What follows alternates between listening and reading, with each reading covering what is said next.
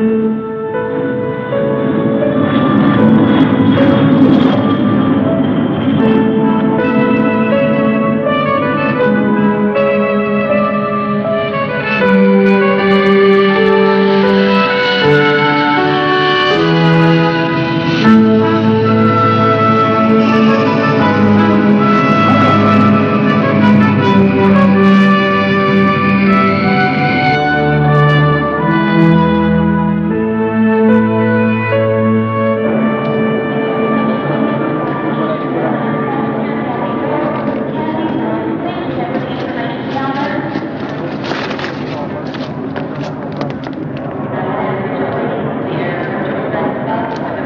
over here. Clever. Great to see you. How are you? Good. You? Hi. Here you go, Clipper. What? For you. Direct from the USSR. Thank you. It's just what I needed. Here, let me take it. All right. Car's right on you.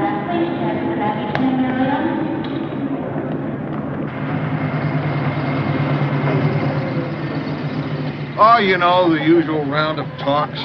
Alan stayed in a hotel most of the time. We weren't allowed to sightsee much. Well, didn't you have any fun at all? Oh, yes.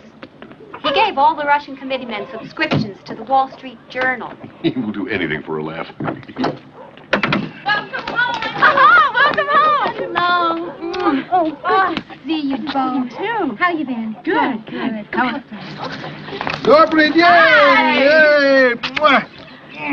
Как дела? What is that? A woman. For you. How do you like my Russian? I'm going to teach you all.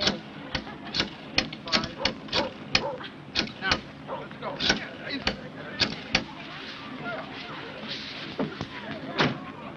Hello, this is Ellen Cousins.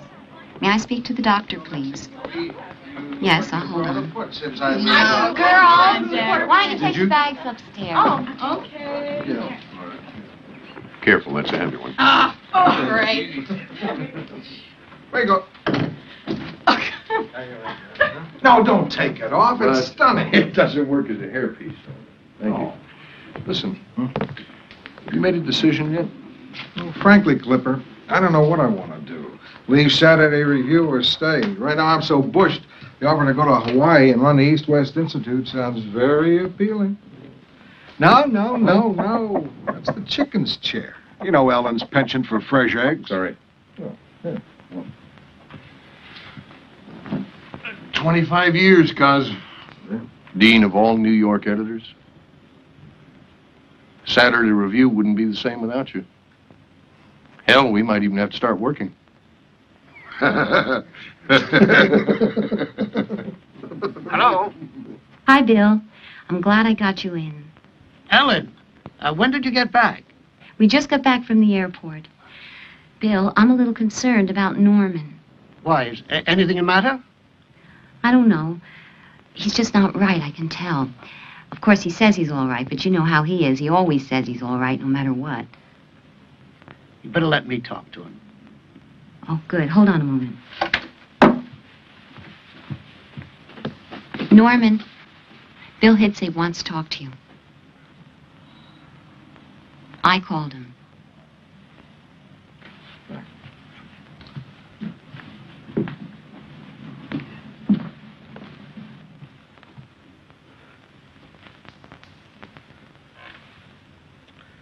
Hi, Bill. Norman, Ellen tells me you're not feeling well.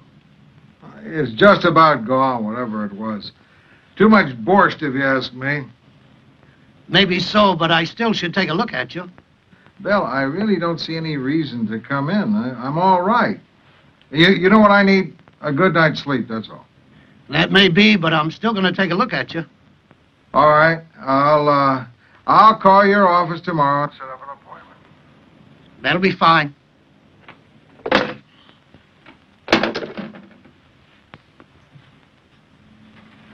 You're happy. Mm-hmm. There's not going to be anything.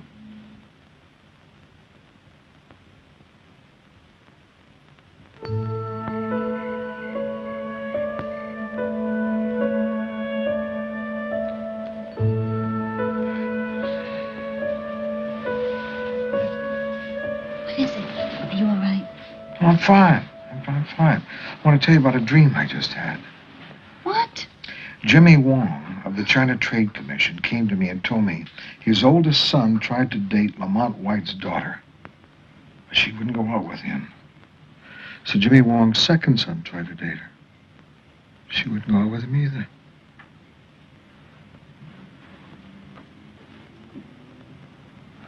So? Don't you see what that proves? Two Wongs don't make a White. No. More than two. Oh. Well, good night, dear. I love you. Your patience with me is phenomenal. Norman, I love you too. Mm. I don't know what I'd do without you.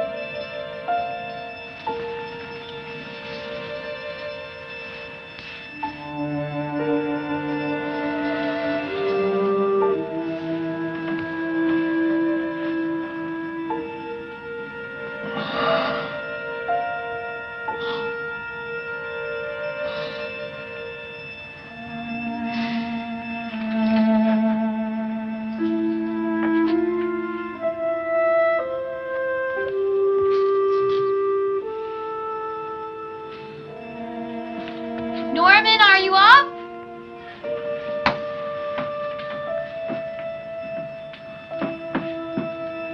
Breakfast is almost ready.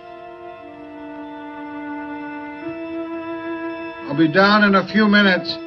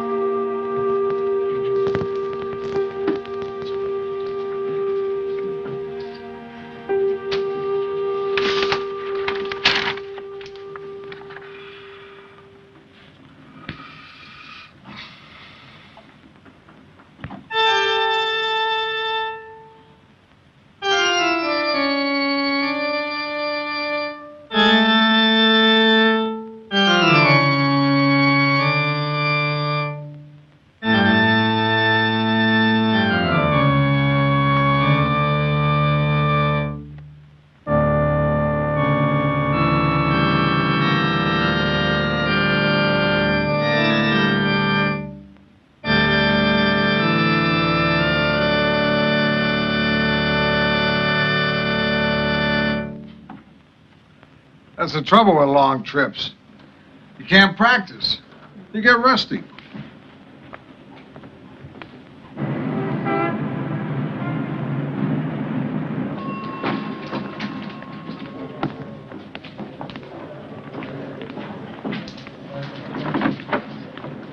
Do svidania, my tovary's cheese. Well, the coffee breaks. Go with the donuts. Beluga caviar, the real thing. Hey, Norman, do we have to eat it? Can't we just sell it? Hi, Joan. Welcome back. It's good to be back.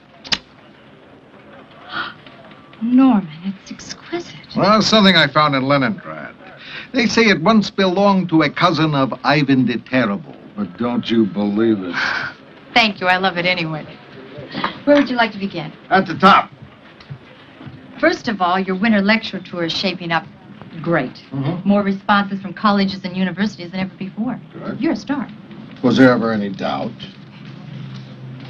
There's a letter here from Dean Rusk. Would you like me to read it? No. Office of Secretary of State, Washington, D.C. Dear Norman, I want to take this opportunity to commend you and the Saturday Review on the fine work being done. You're performing great service in stimulating serious thought about the overriding questions of the atomic age. May you carry on for many more years. Sincerely yours, Dean Rusk.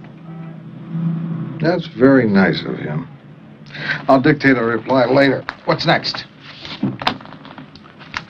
Pick one.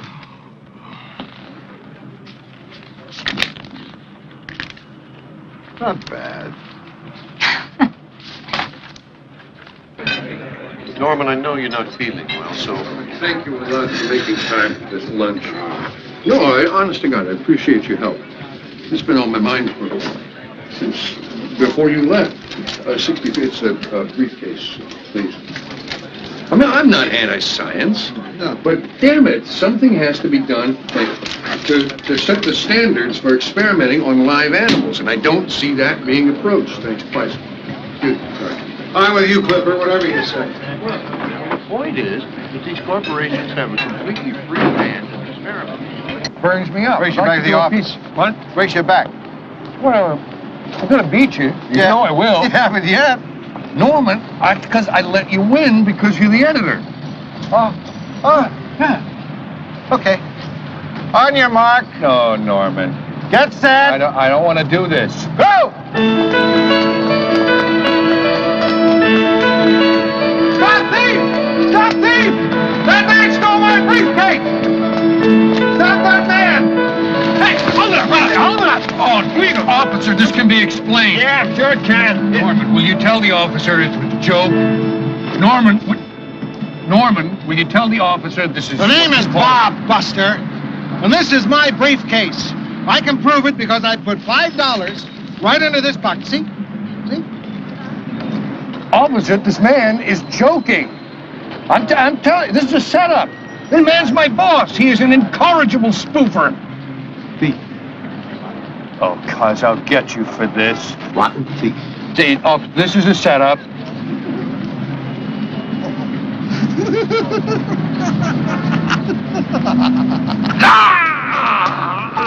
Norman, what is it?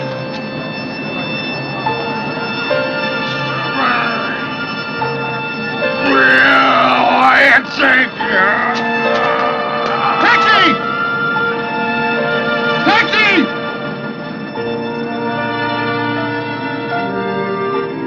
Our bedroom was on the second floor of the hotel in Moscow.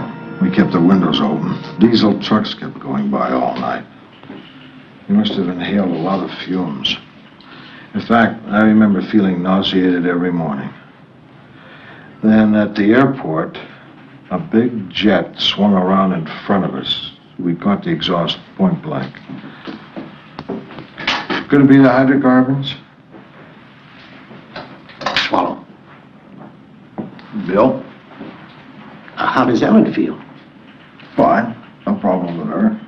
Well, it's possible it could affect you and not her.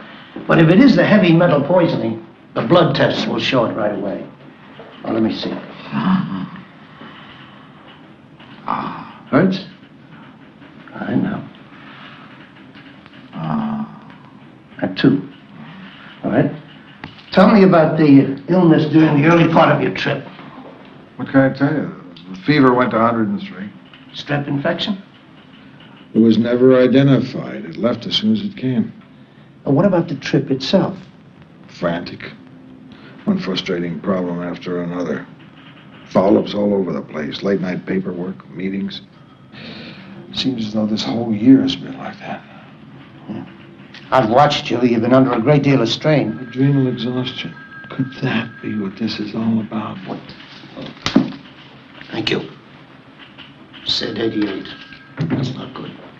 What's it said? Well, it's something like a blood count, only a little more complicated. I'm going to put you into Mount Sinai. I want a complete workup on you. Bill, can't wait till tomorrow. I've got a lot to do today. No, it can't. Now, I know you know something about medicine, but I'm the one here with the credentials. Get dressed. I'll take you down myself. Dr. Hill, emergency telephone. Dr. Hill, emergency telephone. Ellen. Oh, Hi, sweetheart. hi. He's down this hall. How is he? What is he saying? Well, we know your husband. He will give you several thousand words on the state of the world. He will rage about the human condition, but just try to get him to say anything about his own. Well, do the doctors know anything now? No, they hadn't. Oh, Ellen, you know how thorough Bill Hitzig is. He'll get to the bottom of it. Don't worry, everything's going to be all right. Listen, he's right down there in 201. I'm sorry, I've got to get back to work. I'll check with you later. Bye. Thanks.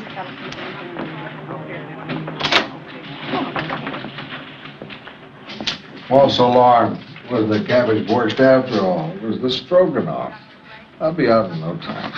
God, Cleveland was so worried I didn't know what to think. Doctor! Doctor!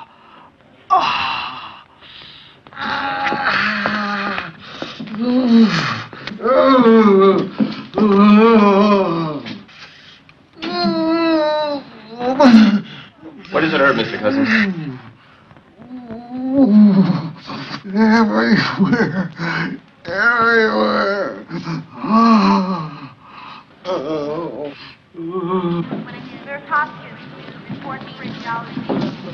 I want you to keep a close check on Cousins.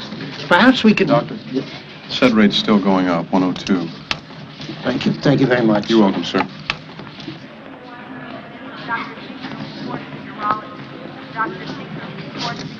Ellen, I'm sorry. We still don't have a handle on this. The latex test for arthritis has come up negative. But I'm still not convinced. I'm going to bring in Dr. Paulson. He's a very good man in rheumatology. Well, maybe he can shed some light. Ellen, why don't you go downstairs and get something to eat? Oh, I'm not hungry. I've got rounds to make. Please don't stay too late. You've got a long ride home. Anything new, I'll call you. All right? Bye. Bye.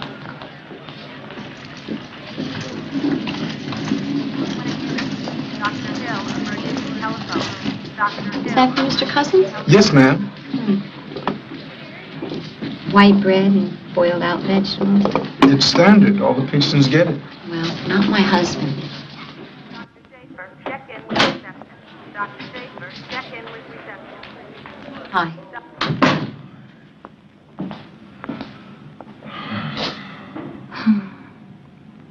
Norman, we're going to have to decide what we should say about this. The UN already called about that reception. Say nothing. I don't want people coming down and seeing me here. Norman, illness isn't anything to be embarrassed about. It's a private matter, and I want to keep it that way. Well, what do we tell our children? They'll know you're here. Should we call Amy in Paris? And Pigeon, she'll come running in. I don't want to upset them with this. Say as little as she can.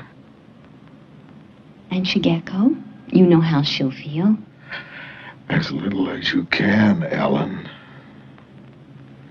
If my brother or sisters call, say even less. Norman, I'm not concerned about your brother and sisters, but I am about our children.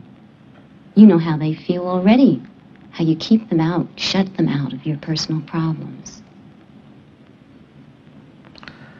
I just don't see the point in worrying them over nothing. It's not nothing. It's something.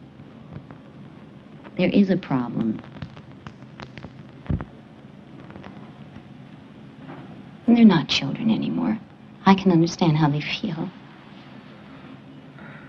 Why are we making such a big thing out of this? It'll blow over in no time. I'll be out. Give it 3 days.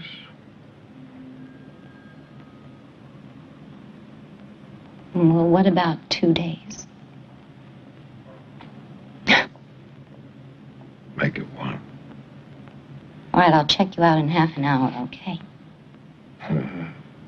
There. That's better.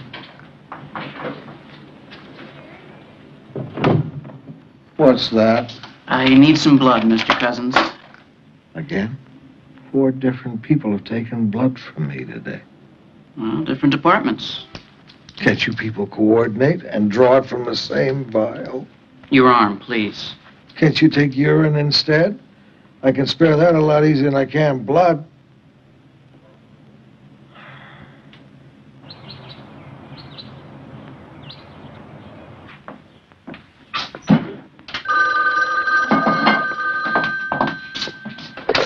Hello?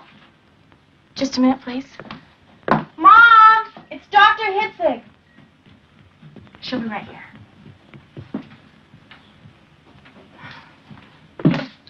Yes, Bill. Ellen? Dr. Paulson's coming in to see Norman. I may have something for you later today. Will you be here? Of course, I'm on my way. Bye. See you later. Bye-bye. Be back later, darling. Mom! Mother! Mother, what's going on? What do you mean? You know what I mean. What's all the mystery about? Why is Daddy in the hospital? It's nothing, Sarah. You know how he goes there every so often for a rest. No, Mother, this is different. You driving back and forth to New York every single day. Candace and I have talked about this, Mom. We're not dumb. There's something the matter with Daddy, and we have a right to know. Sarah, there's nothing to tell you. Yes, there is. Daddy's always making decisions for us. He's got this dumb idea that he's protecting us from some kind of pain. Mom, life is full of pain. Get in the car. I'll drop you off at Linda's. Oh, never mind. I'll walk. I won't be back until late, honey. There's vegetable soup in the pot, there's fresh wheat bread that I baked, there's yogurt and plenty of fruit. I'll go to the village, Mom, and get a greasy hamburger with all the goop on it I can find.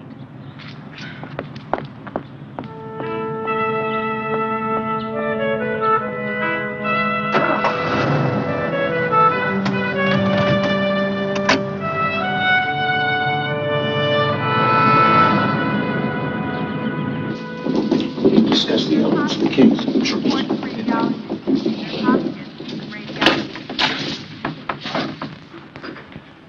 Norman, this is Dr. Paulson. Just don't squeeze too hard. I won't. Shall we begin the examination? Ready when you are.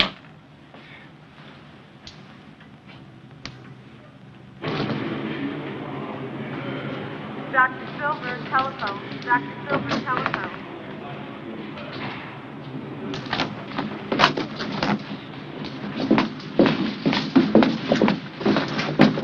Ellen, I'd like to talk to both of you.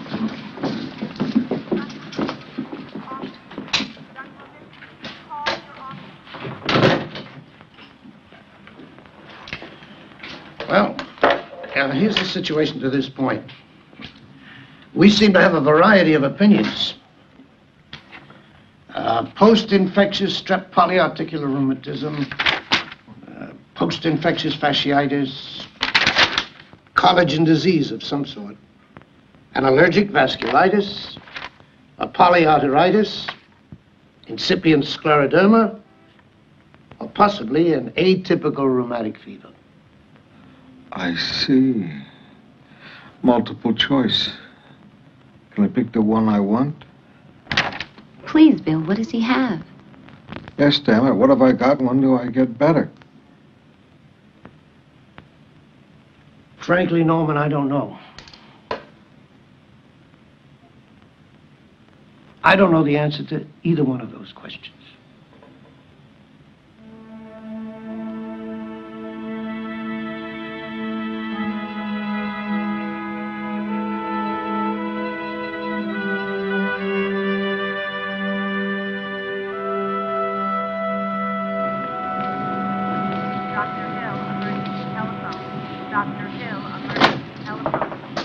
Sorry to bother you, Mr. Cousins, but I need some blood.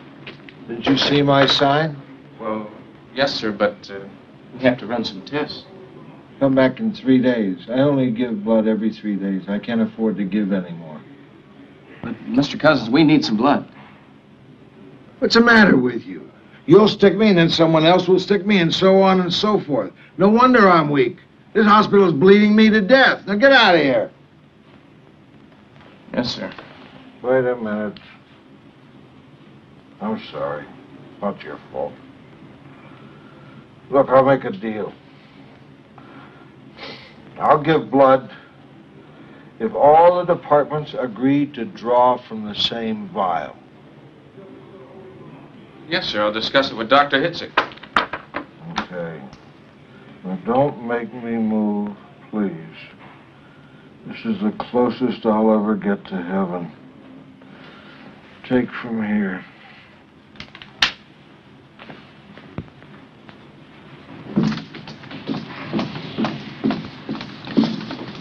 Hi.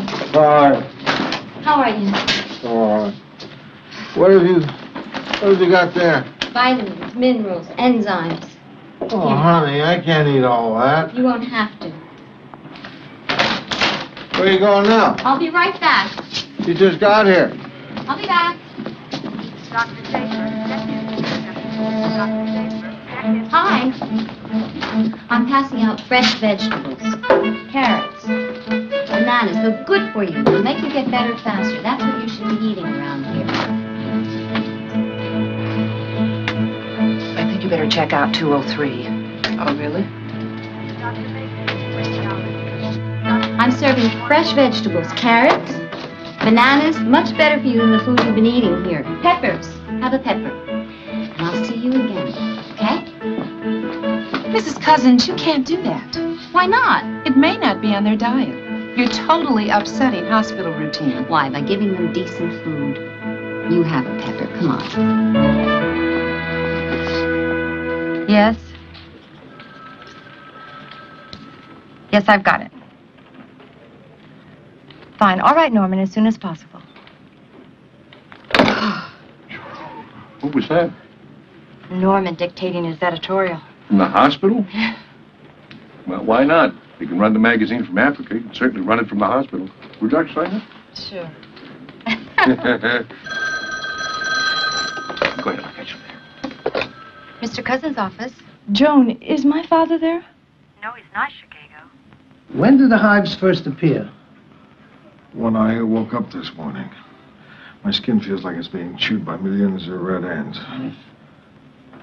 That's probably a reaction to the butazolidine. It's not serious. Nodule? I saw that. Would you stand, please? I'm not sure if I can make it.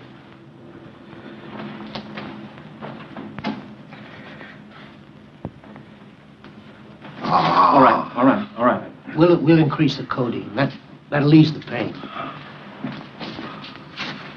Mr. Cousins, in my opinion, based on my examinations, you are suffering from some form of paralysis which is progressive. And I think you should prepare yourself for a long-lasting disability.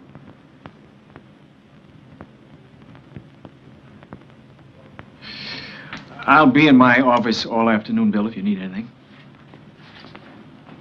Thank you. Bill. Now, wait a minute. I'm still not convinced. I've arranged with Dr. Rusk at the Rehabilitation Institute to have you examined by Dr. Ed Lohman. He's the #1 man there. Father, what is it? Why are you here? Be careful, honey. But, Mother, what's the matter? What's wrong with Father? We don't know yet, darling. Dr. Hitzig is trying to figure it out. The girls don't know what this is all about, and I want it that way. You've been through so much yourself, I think you can understand. I'm going to tell you what we know to this point. Dr. Lohman? Dr. Hitzig. Norman is in room 201 down the hall. I've got an emergency. I'll be back as soon as I can. All right, fine. All right, now, please say when it hurts. There.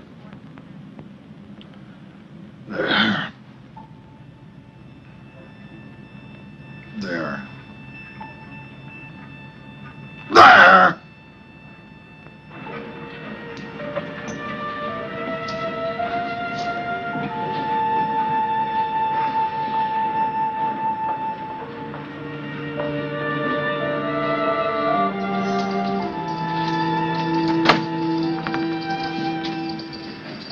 Mrs. Cousins? Dr. Blake, recovery. Dr. Blake, please report to recovery.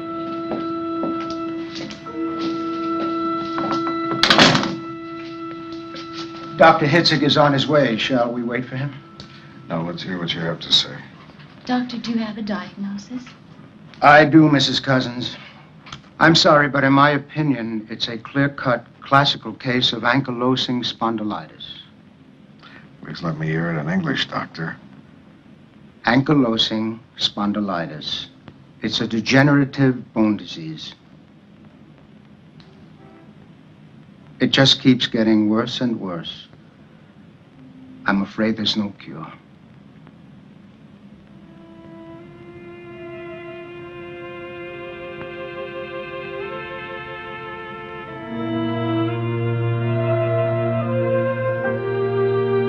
Thanks for helping. All right.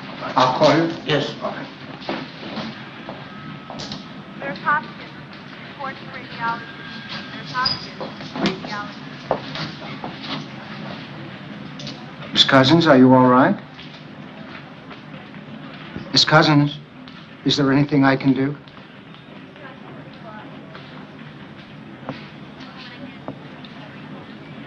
I was 12 years old. I was on my way to school when the atom bomb exploded over Hiroshima. I raised my hand to shield my eyes. My hand was useless after that. It was Father's idea to bring the Hiroshima maidens to the United States to help them with surgery.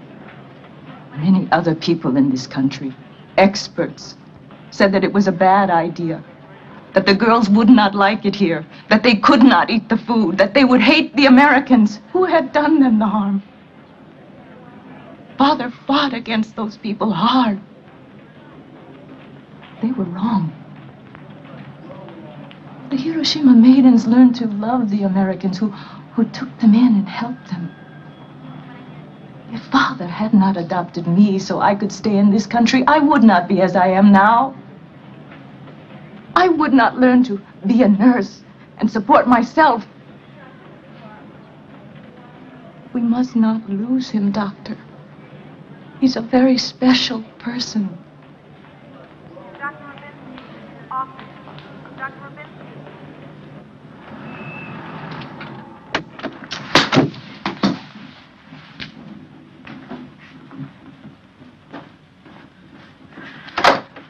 Mother.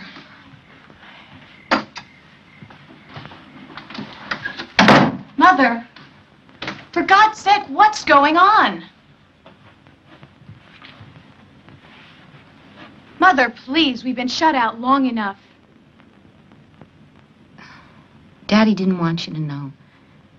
He's been protecting you. No, Mother. That's only part of it. Daddy thinks he has to be self-sufficient. He thinks that getting sick is some kind of weakness he shouldn't be exposing to us. It's more of the same thing. He's making decisions we should be making for ourselves. Mother, what is it?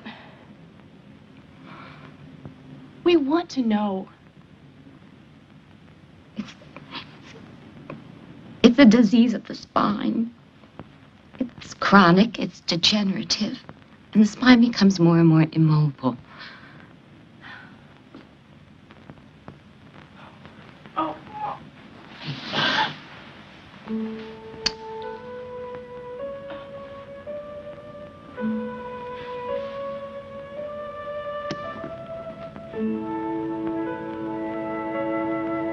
Dr. Albert Schweitzer, Lamborghine, Belgian Congo, Africa. Dear Albert, thank you for your letter and for your concern over my illness. It has been diagnosed as ankylosing spondylitis. It's a degenerative illness of the spine, which I'm afraid is quite serious. I remember you writing about your midlife illness, how it completed your education. You said you joined the fellowship of those marked with pain, that ever after you would understand those who are ill and could better help them. By strange coincidence, I met someone with the same disease as mine. The spine would be frozen, he said. You had to decide to spend the rest of your life sitting up or lying down.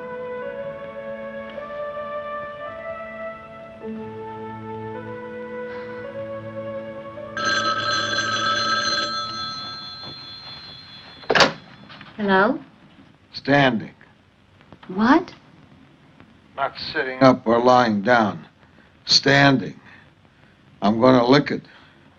I don't care what anyone says. Norman? What is illness anyway? A laundry list of problems to solve. A war. The other side establishes a beachhead.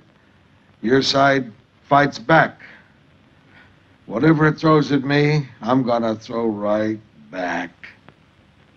Norman, would you please calm down? I am calm. I'm positively passive. No, I know you're sitting up worrying. Stop it. Go to sleep. It's late. Good night, darling. Bye.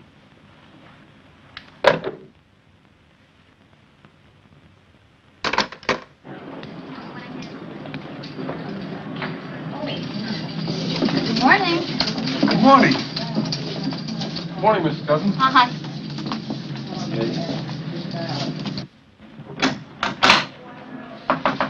Hi.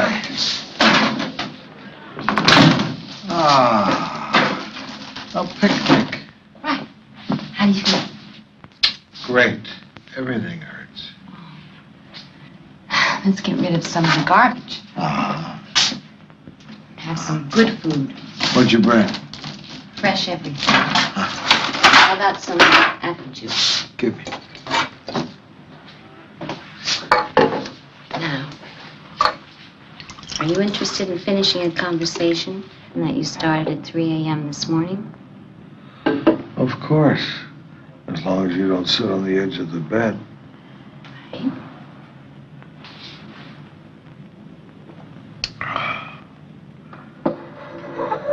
Point 1. No panic. It increases stress. It makes everything worse. Unfortunately, sometimes the medical profession itself gives everyone the shakes. Ellen, I was thinking about the day the insurance doctors turned me down. Evidences of coronary occlusion, they said.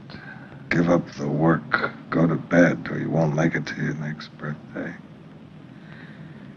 Remember when I came home that day? Yes, I do. Candace and Sarah were standing at the gate with their arms out, waiting for you to pick them up. Remember what I did? You picked them up. And you threw them in the air. Again and again. And I thought you'd gone crazy. Ellen, I had a decision to make then as to how I was going to live. I have a decision now as to how I'm going to live. Right? I'm going to keep throwing the girls in the air. Right. Please, call the office. Get the research library. I want to get to know all about this disease. I want to lick it.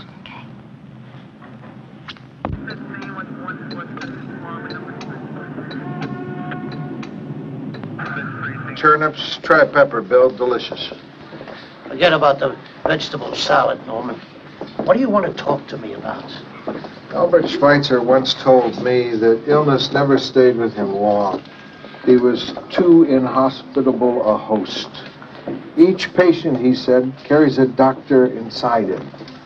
Physicians are at their best when they give the doctor who resides in each patient a chance to work. Vis medicatris naturae.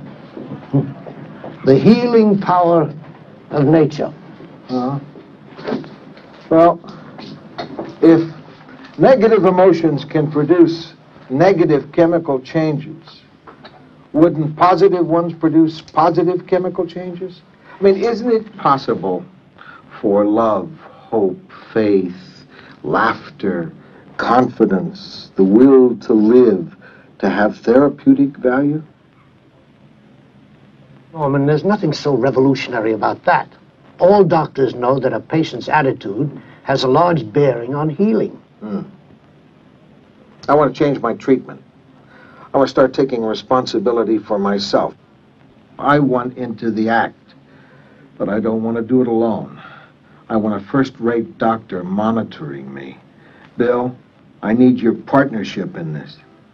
How do you want to change the treatment? I want to drop all the painkillers. I know butazolidine and aspirin are anti-inflammatory, in that they make some sense, but they're toxic. All right. You're hypersensitive to the butazolidine anyway. What about the pain? How do you expect to handle that? Well, I'll handle it if I feel I'm getting somewhere. And the joint inflammation, how do we get at that?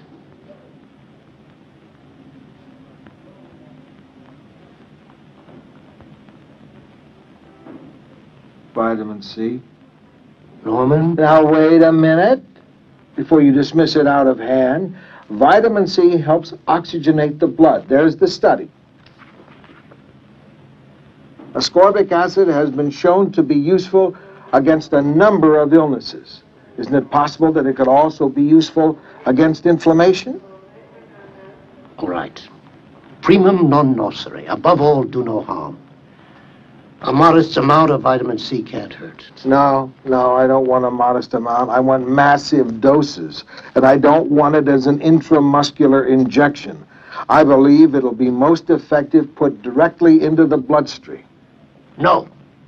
It would be too painful. Let alone what would happen to your veins. Too much C can affect the kidneys. I'm in agony now. I feel like I'm being slammed against a cement wall.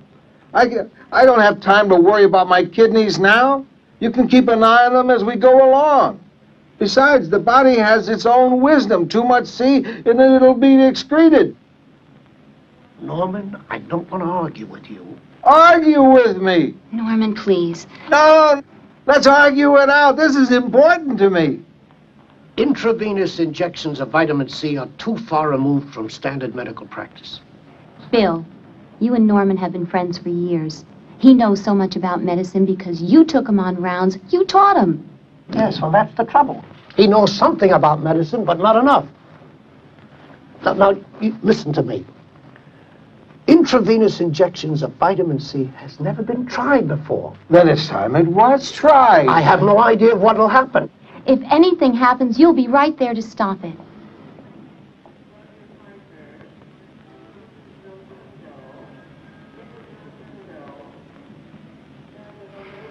All right. All right. But that's the condition. I say stop, we stop. No arguments, none whatsoever. Agreed. Vitamin C. You're the one who started him in the first place, aren't you? Oh, me? Yes, you.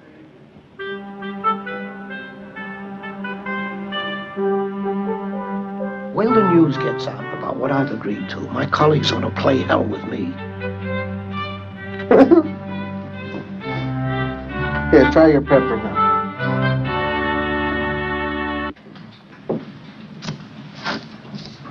Ready, Doc? Thank you. The sooner we start, the sooner we'll know.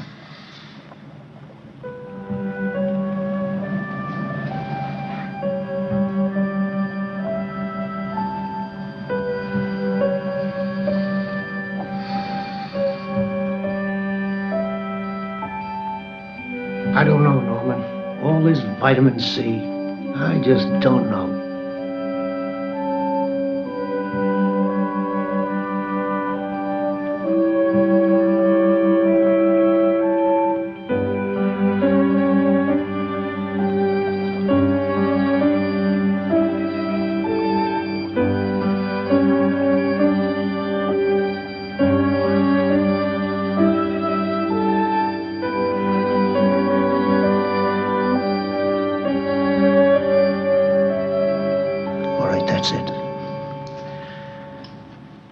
How do you feel?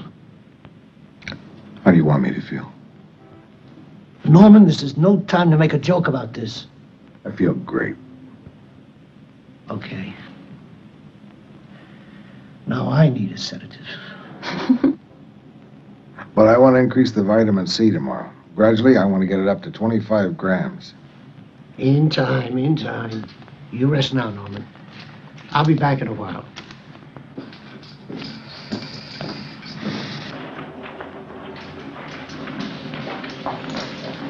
Mr. Cousins' room, please. 201. Thank you.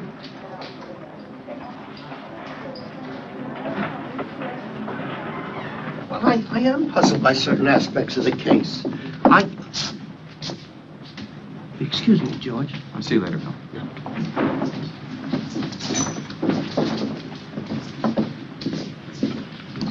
Will you patients excuse me? Please go back to your room. Hi, Bill. Oh, man, now, what is this? Positive emotions. The Bible tells us a merry heart works like a good doctor. The ancients pointed out that laughter is good medicine. And Sydenham himself, whoever he was, clinched it. The arrival of a good clown, he said, will be better for the town's health than 20 asses laden with drugs. No offense, Bill. I'm going to run some old Marx Brothers movies. Okay, Norman, I'm set. Roll it.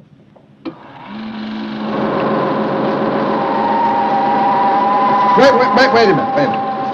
I've got an idea. Let's run some sed rate tests before and after and see if there's an effect. What do you think?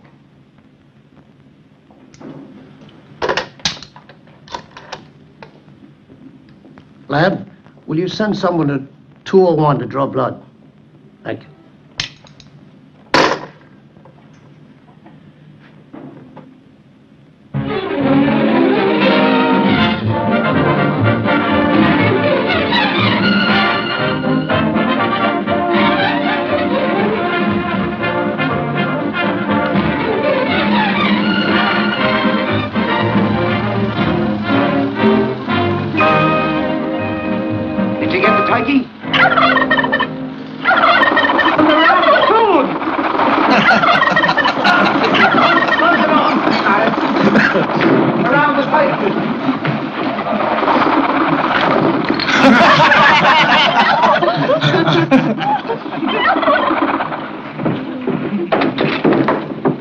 Well, we had no cranberries anyhow. Well, this only goes to prove what I always said. The hotels are no good.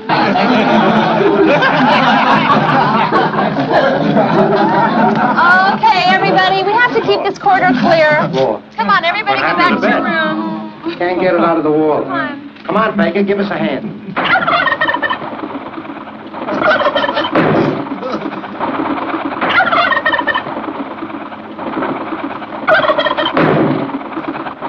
How do you like it? It's the same for my second act. I don't like it. If you don't like it, we'll put in another scene. You can have any scene you want.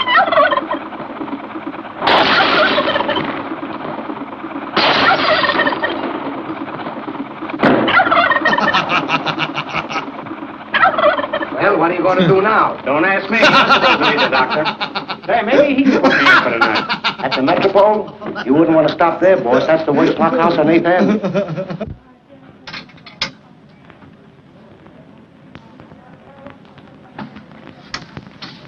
Okay, thanks, Jack. Emergency telephone. Dr. Hill, emergency telephone.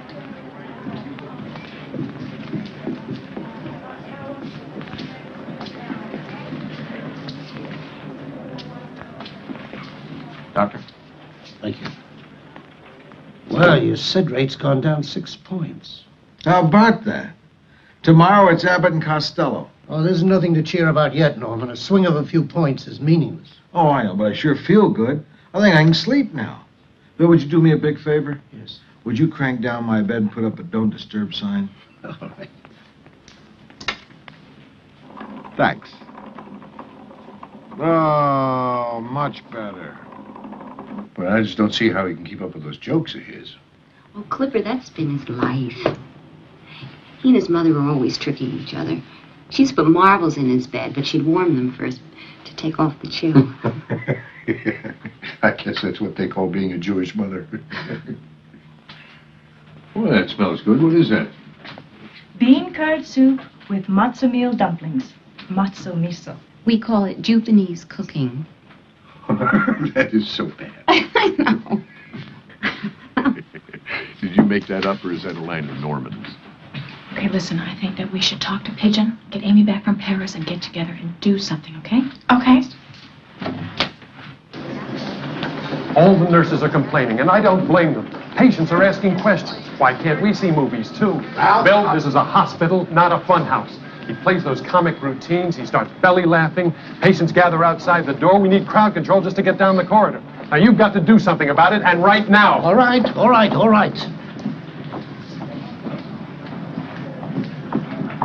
More gauze. More gauze. More gauze. A little more gauze. We don't have any more gauze. That's all the gauze? Yeah. I don't know what happened. We had a small roll of quarters. Sponge. Sponge. The sponge. You have the sponge. Give me another sponge. I want You two have all sponges. What's the matter? Norman, there are going to have to be some changes. You're upsetting the routine. You're disturbing the patients on the floor. Yes, I know, and it's been bothering me. Well, I'm glad to see you're so agreeable today. The movies are going to have to stop. No. That's not the change I had in mind. I've been thinking, and I've come to the conclusion that a hospital is the wrong place to get well in. The minute you fall asleep, someone will be in to change the sheets. Damn it, Norman, be fair. It's one hell of a job running a big hospital. Yes, I know, I understand. All right. Still, I've decided it's time for me to move on from here. What are you talking about? You're sick. You're going to need care. I know. Bill, you've got a lovely penthouse apartment at the Mayflower Hotel. I'll rent a small suite there. It'll work out fine. You'll be right on the spot to keep an eye on me, right? It's a beautiful idea. The food will be better, a lot better. The rent will be cheaper, too. Isn't it a great idea? What's this? 2 points! Damn it, Bill. I just heard you're letting Norman leave the hospital. Is that true? Yes. That's crazy! You know what the problem is? You're too close to him, and you are letting him shove you around. Oh, Cleveland, don't you start in on me, too. Bill, Norman is a rare man. He is the best damn editor this city has ever seen.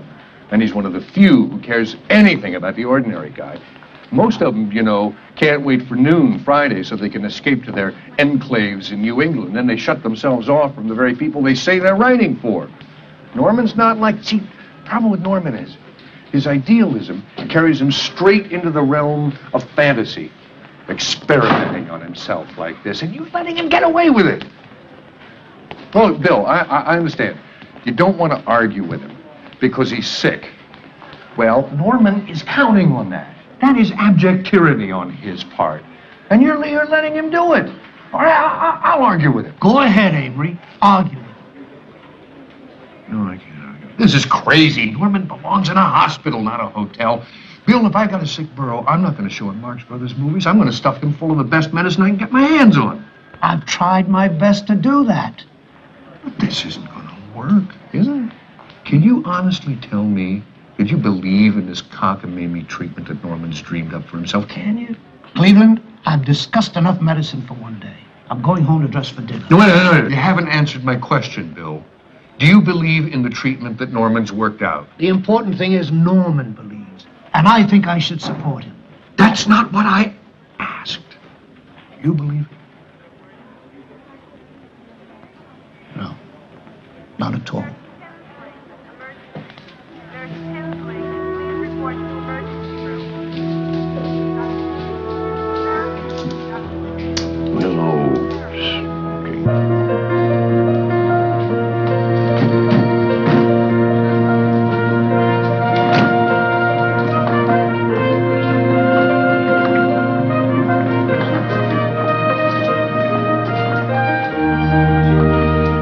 Welcome to the Mayflower, Mr. Cousins.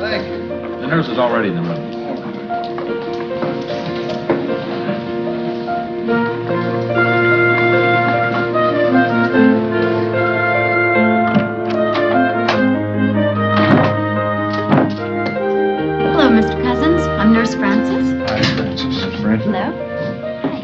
Hi, how are you? This is very nice, isn't it, Cleveland? Yeah, it's going to be great. Norman, if the news gets out, you're going to empty all the hospitals and fill up all the hotels. Norman, I think I'm going to like this. It beats the hospital. Everything's coming up roses.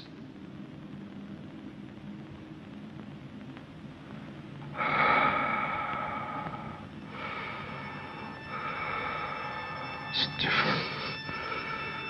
I haven't had this before. I think it's a cramp. That's all it is. It'll pass. Then, it's locked. My jaw's locked. Don't make any noise, for God's sake. Don't wake him. Easy. Don't panic. Keep quiet.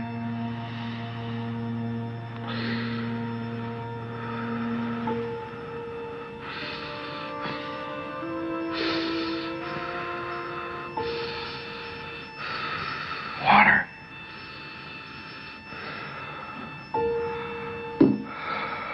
Cool.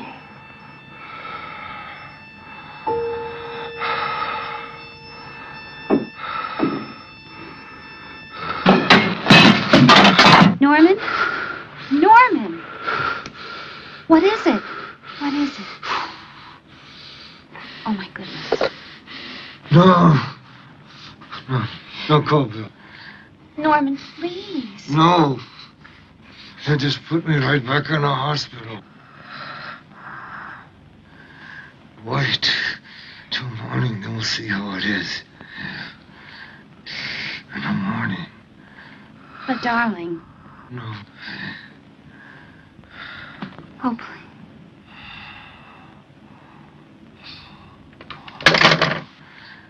Okay. I'll be right back.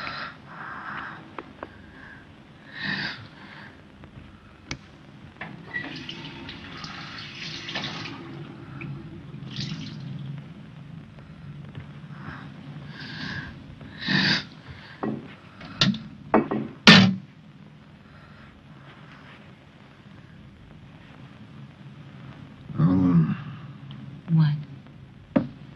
it's a lonely business, this being sick. Not with me around.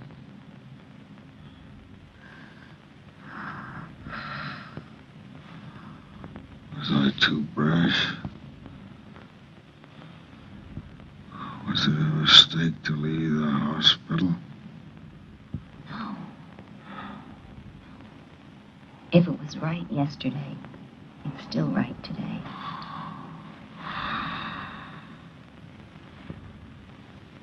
I can still do it. What? Throw back whatever he throws at me.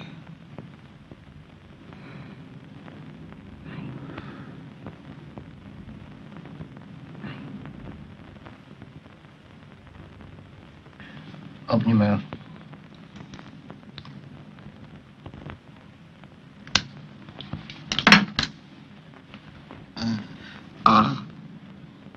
You have anything new to tell me? Now, don't kid me, Norman. It's in the jaw now, isn't it?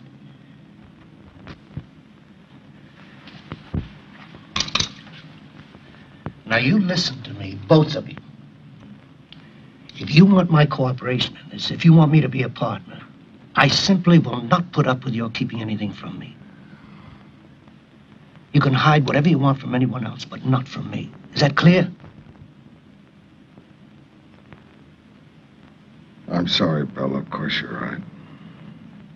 Now, you can keep on laughing your head off, and I'll keep on with the vitamin C. But you're going on round-the-clock nurses, and no argument it's called for. And one thing more. If this shows signs it's getting worse, you're going right back into Mount Sinai.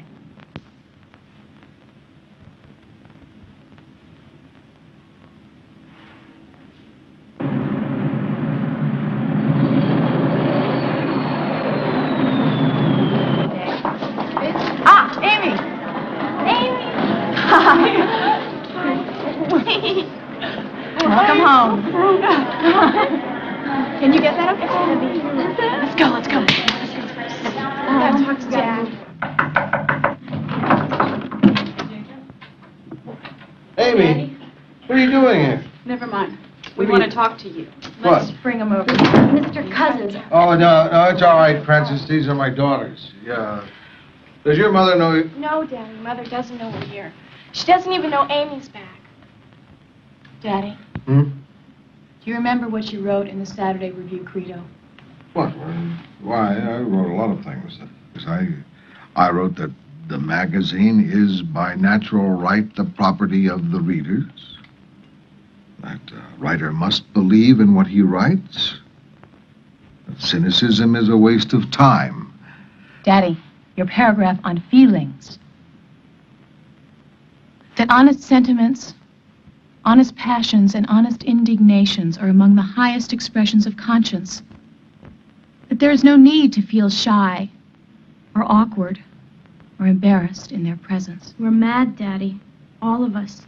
Shutting us out is a sign of disrespect. It's not right. It's telling us what's good for us and what isn't, when we should be deciding ourselves. You think Shigeko can handle it better because of all she's been through, but that's not true. Daddy, we love you. We're family. We want to be in on this, Daddy. We want to help you with what you're doing. Please.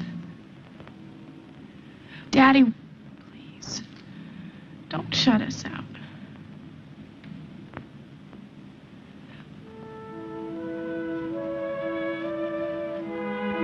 No. I know.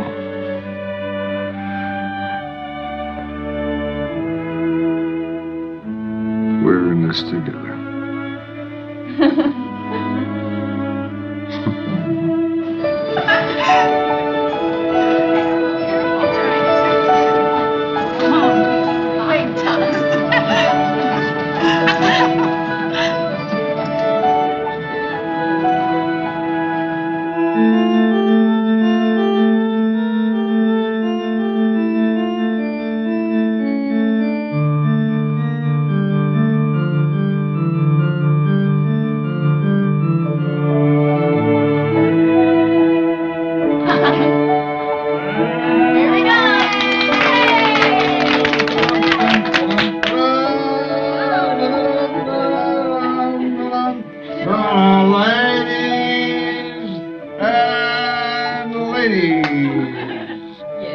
Presenting in the center ring, that eminent prestidigitator, Norman Cousins, tying his shoe.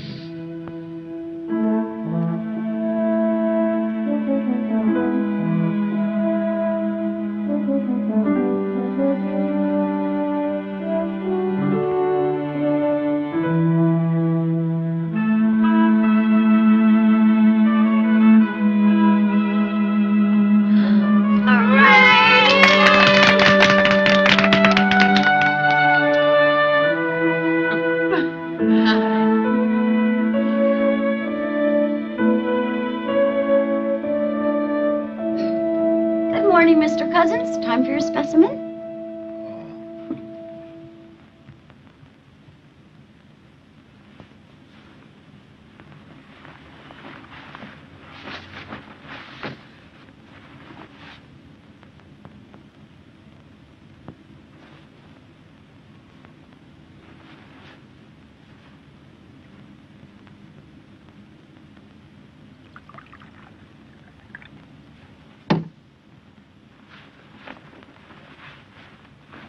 All right, Francis.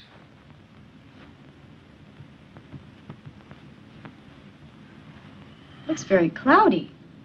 It is. Let me see it. My golly, you're right. Let me run it through again. Mr.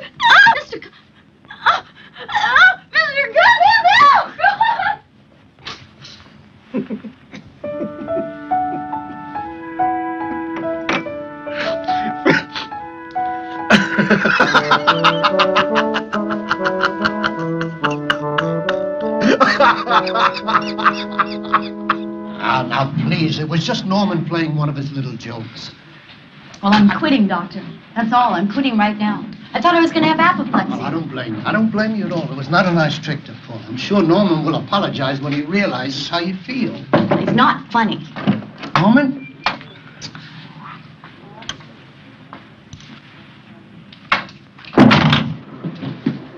Doctor, we just can't have it.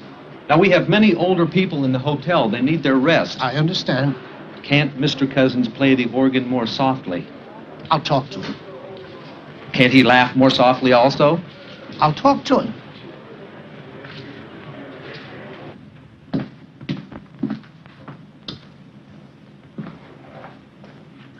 You still yakking it up with Cousins, Bill?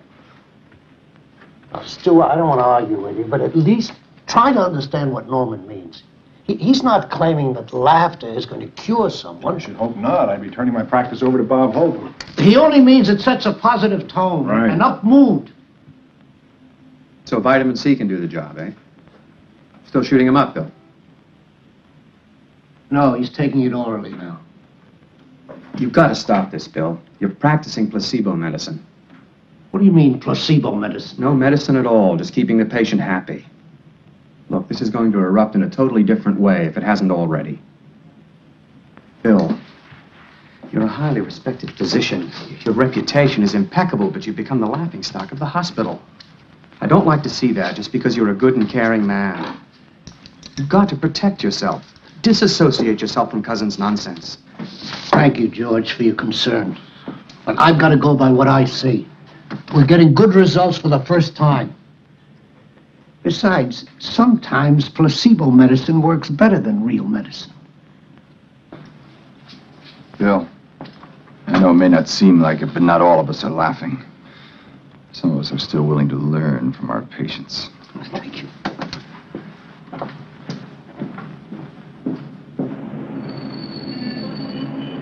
Yes, I'm feeling much better.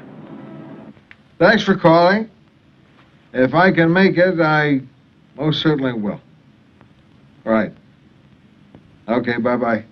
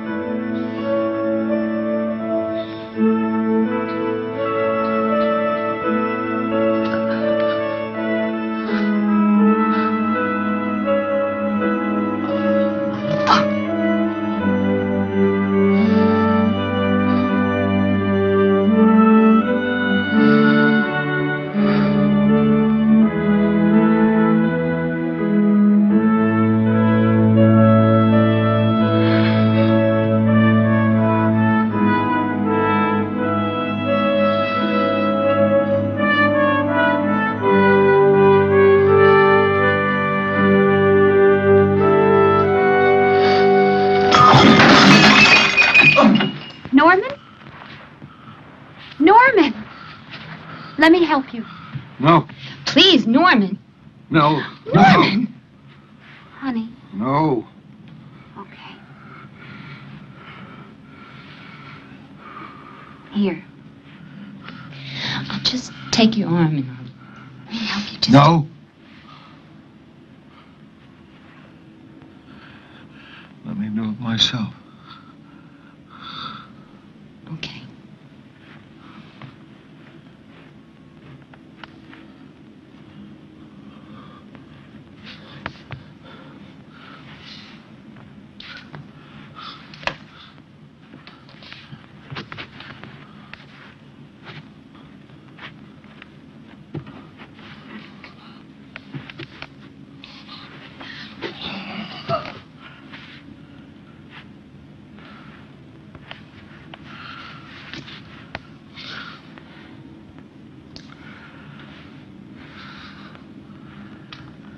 Now you can call Bill. This is nonsense. Norman belongs in a hospital. For God's sake, what's the matter with the two of you? Just because you wish for something doesn't make it so. Cleveland, please keep your voice down. Norman is sick. This is not a head cold he's fighting. He cannot lick this thing just by sheer force of will.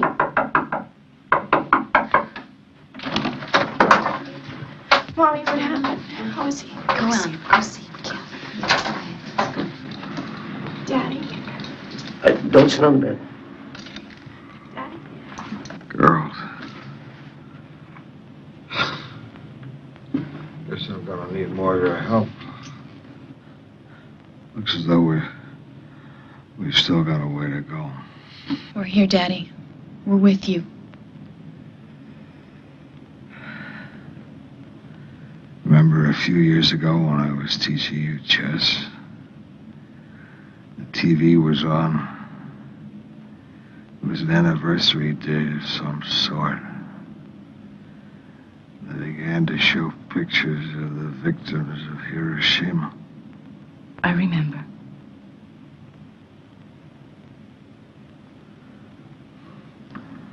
I worried about you seeing them.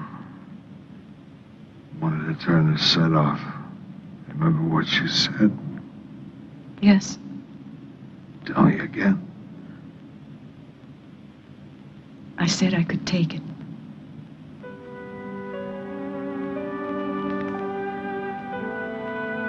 Me too.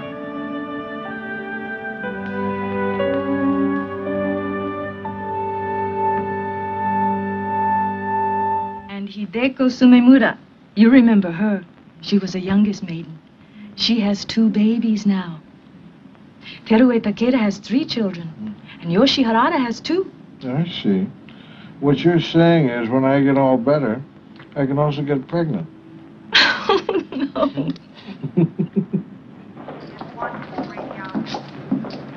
Dr. Schwartz, call your office. Well, how's he doing, Bill?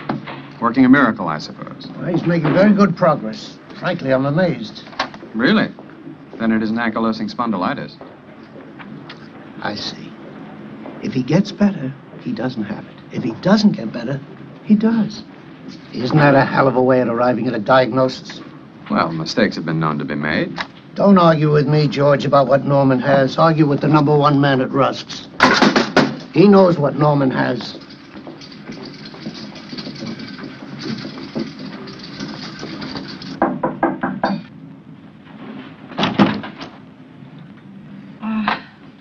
I'm Rose Farrelly. I called from downstairs. Come in.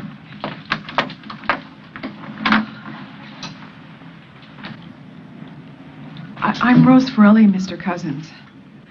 I saw you several times at Mount Sinai. I don't think you noticed me.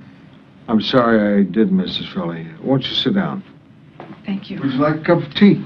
No, thank you. My husband was at Mount Sinai at the same time that you were there.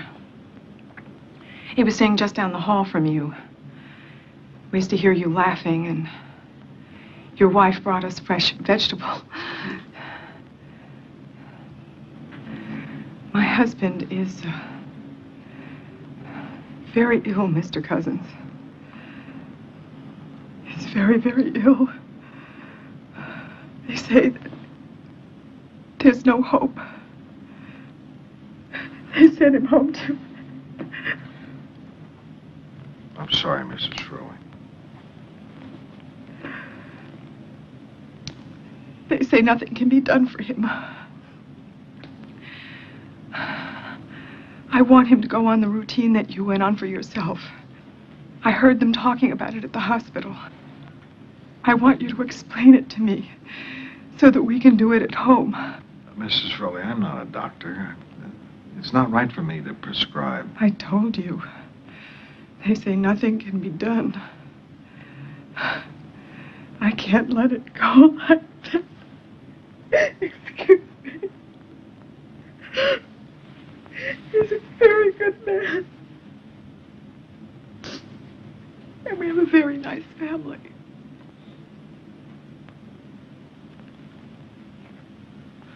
Mrs. Furley, this is my doctor's phone number. Dr. William Hitzig. Have your doctor call him. He'll explain it all.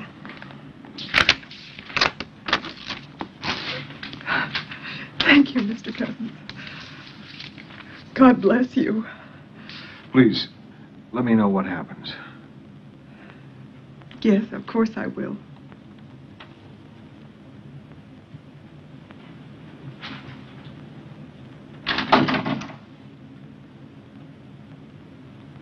Hey, Seth? Yeah. Here comes. Uh-huh. 2 for 2. How about that? Oh, it's all right, it's all right. You're hitting them. Burn it in. Burn it in. Come on. I dare you. Sure. Yeah. Good. All right, wait. Okay. Here it comes.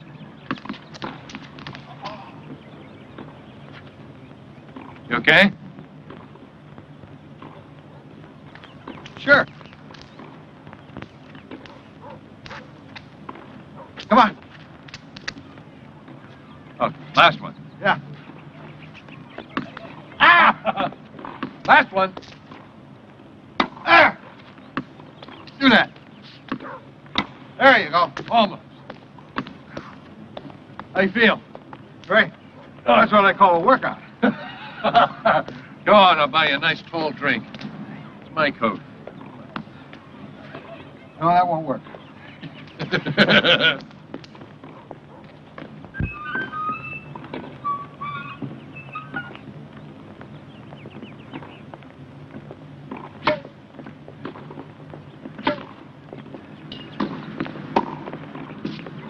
The hotel said that you were here. Miss Furley, what happened? Did your doctor call mine? Yes, Mr. Cousins. Your doctor told my doctor that your regimen is a lot of bull.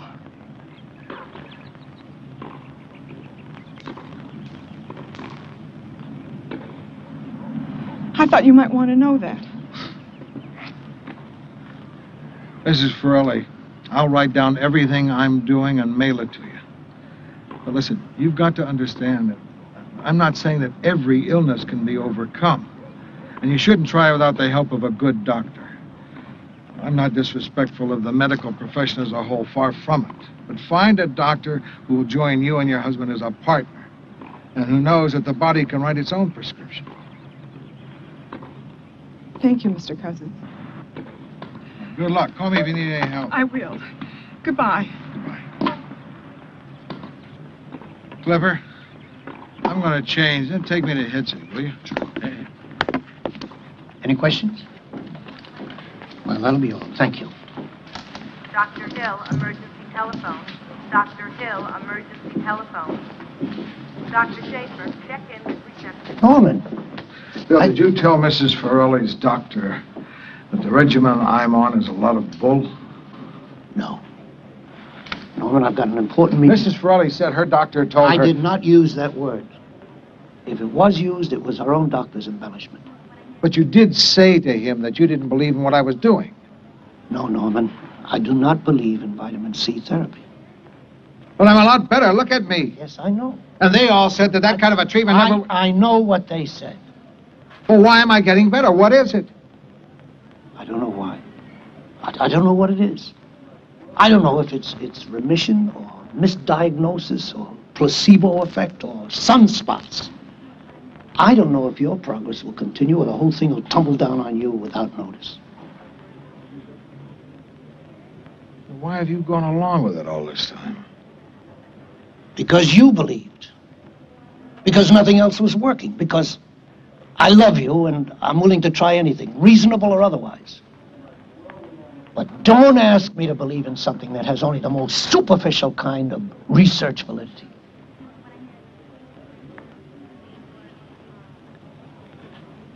I'm a trained medical practitioner. I believe in a scientific method. I believe that, and only that, has allowed medicine to come out of the Dark Ages. I cannot and I will not go against it. And I will not prescribe for anyone a therapy I do not believe in, no matter how much good it seems to be doing you. I must have demonstrable proof. I must go slowly and carefully. I cannot chance following whim. I'm under oath. I will not risk doing harm. That proves I'm a whole lot better. You're willing to argue with me. All right, Norman, you believe as you will, and I'll believe as I do. Bill, I think it's time to give this body of mine a real test. What would you say if I told you I was going to the beach? Norman, are you insane? You're going to kill yourself. No. I'm just going to beat this thing.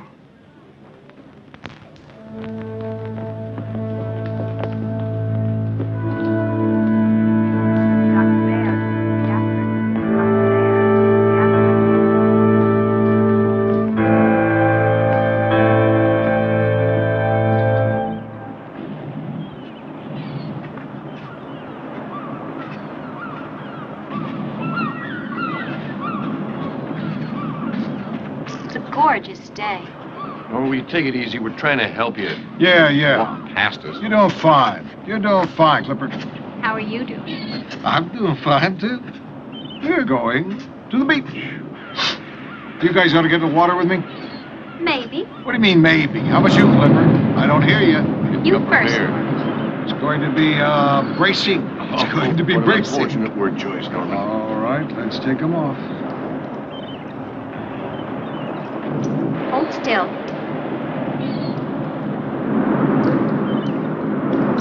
Norman, will you stand still? There. You lift your foot for me now? Thank you.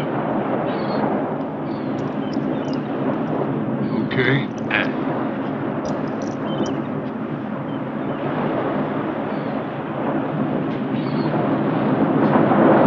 Nice and slow, cuz. Easy. Easy. Let me take your hand. Let me take your hand. Good. Hold tight.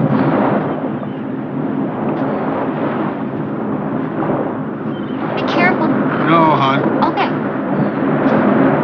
Slow. Careful of these rocks, cuz. Okay. Let me do it alone. No, Norm.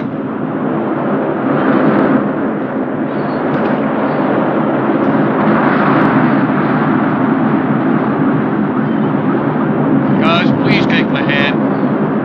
Take my hand. Here, take it. I know.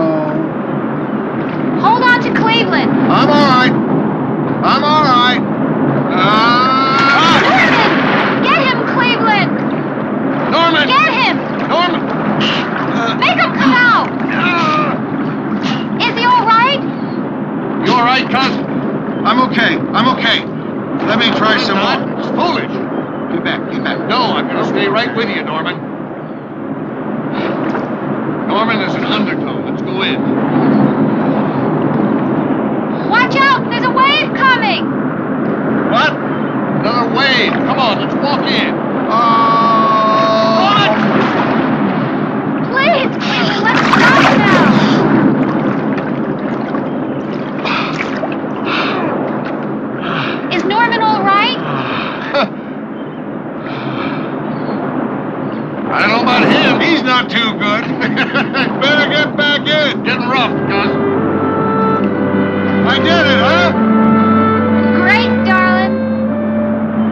I feel fine. I'm proud of you, Norman. I'll bet my cane won.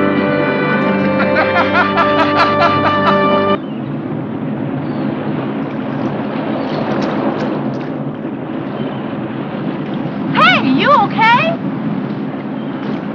Huh? Are you okay? Yeah. I'm okay. Are you sure? Are you kidding? By tomorrow, I'll be surfing. Go for it.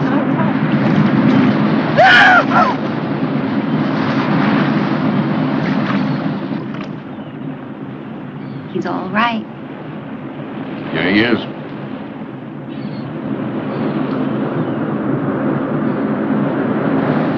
You know, when he was a boy, his family used to call him the professor.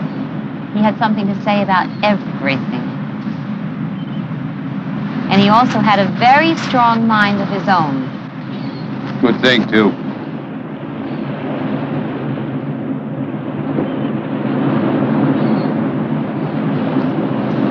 I love him, Cleveland. You know, I never thought it was possible to love anyone so much.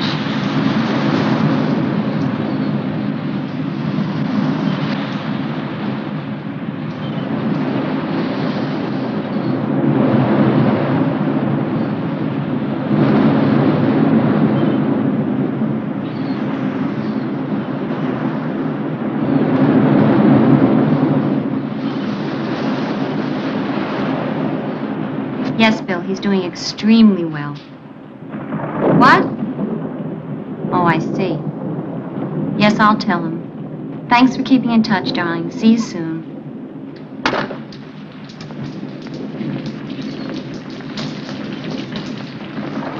That was Bill Hitzig. He says the weather in New York is great, but the hotel doesn't want you back. They should be damn glad you play the organ, not the drums. That's okay. That's okay. It won't be necessary, because we're not going back to the hotel.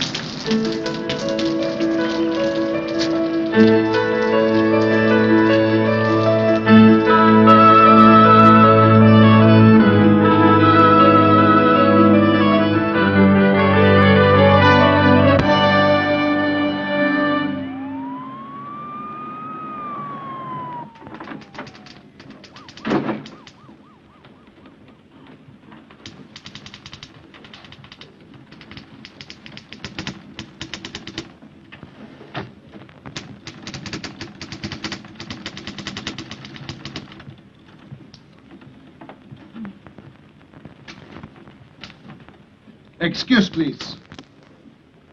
Happy day, sweetheart. My name is Professor Weizenhofer, Ph.D., University of Upper Silesia. My card, if you please. Yes, Professor, what can I do for you? Exactly.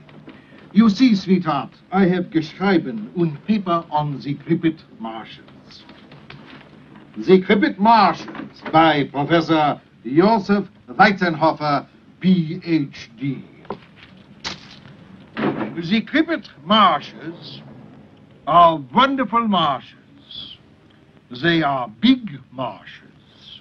They are deep marshes. They are very wet marshes. Professor. They suck people in. What the hell's going on here, Joni? Oh, Mr. Norman Cousins. Mr. Norman Cousins, to be sure. Such pleasure, Professor Weizenhofer. Congratulations. I have chosen you to publish my paper on the Krippit Marsh. You see, the Krippit Marsh by... Professor, this is not Mr. Cousins. Nine? Then where is Mr. Cousins? That's what I've been trying to tell you. Mr. Cousins isn't here. No? So I wait. I go into his office, I sit, and I wait.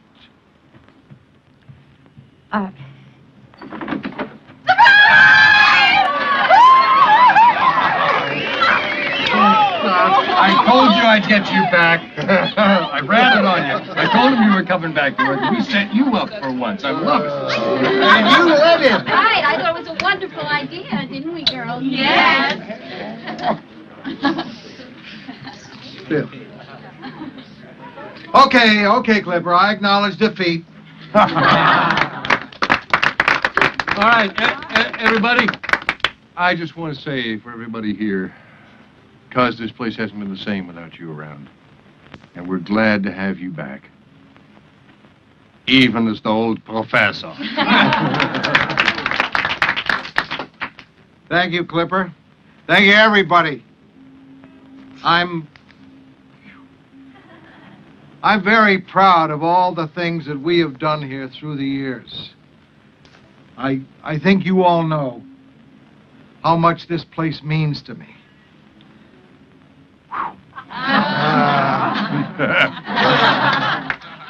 Next to my family, nothing means more.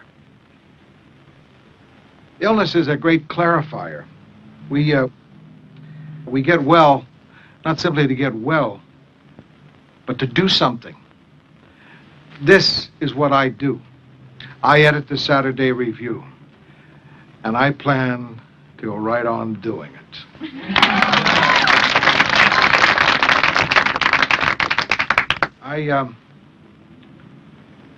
I learned a couple of other things from the illness. It brought about greater understanding between my daughters and myself, and it reaffirmed the value of a close family. I found out that there are some doctors who are all too quick to pronounce doom, and you must never underestimate the power of positive emotions, nor the incredible regenerative powers of the mind and body. Now I want to say something about the one I consider to be the real hero in all that's taken place, Bill Hitzig.